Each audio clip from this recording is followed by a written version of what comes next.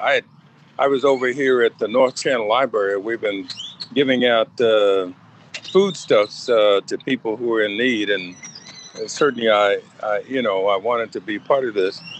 But let me just quickly say this: I have sponsored the bill to abolish the death penalty ever since I've been in the legislature.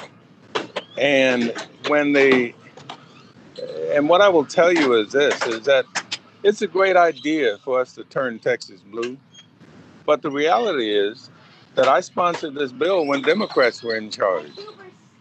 And so I think the problem uh, with the death penalty is one that we've got a big job to do in making sure that all parties, everybody, no matter which party you're in, you're going to understand that in Texas, the death penalty is only applied to poor people who are black and brown. If you have any sort of resources, then the death penalty is not for you. Now, I don't too often correct judges, but let me add one thing to what the judge said, and that is in Texas, one of the few places you can get the death penalty and not have killed anybody. And you can do that under what's called the law of parties.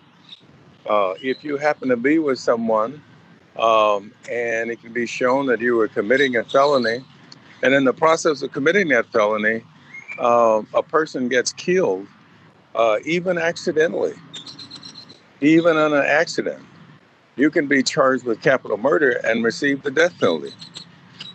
We've been trying to change that as well because I just think that, and what we've seen in a lot of cases more recently, is how absurd it can be. In one case, the person who actually had the gun and pulled the trigger got a life sentence, and the person who was just along with the person, and maybe they were helping them commit the crime, but in any event, they received the death penalty. And now that's the absurdity of Texas's death penalty law. And so I've committed myself to changing that, to making sure that the death penalty applies. If it is, it's going to apply to the rich as well as it applies to everybody else. But since that's not going to happen, one of the things we can do is eliminate it. And I think, as I've said before in the legislature, we simply need to give the death penalty statute in Texas the death penalty because we don't need it anymore.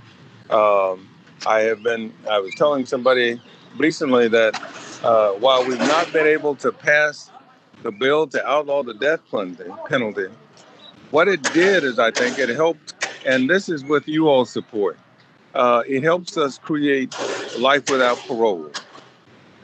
And so that happened not because it was in isolation, but because you all have been involved. And so I want to say to you, keep it up. Let's keep it up. Let's make this fire burn brighter so that legislators begin to react. And the one thing I've said to them is every time you see as a legislator that Texas has executed someone, you have to take responsibility for that. Because either you created the statute or you didn't do anything to make it go away. And since you didn't do that, for Texas to have murdered somebody or given them capital punishment, you're one of the culprits in that. And I think the law of parties ought to apply to them just as it applies to everybody else. But anyway, thank you all for what you do. And I want to say I'm looking forward to working with you come the next legislative session. And I will look forward to you all coming back to the legislature. And let's make this a reality because I think in some cases, Texas has become almost the laughingstock in the nation when it comes to the death penalty because everybody knows that we're the death penalty capital of the world. We execute more people in Texas in 1 year than probably most of the states combined do in any 1 year. And so to me, that's a travesty, and I'm going to do everything I can to change it, but I can't do it without you all's help, and I'm looking forward to it. think so. Thank you all very much for this opportunity. And thank you for what you do. And God bless Thank you all you. and be safe.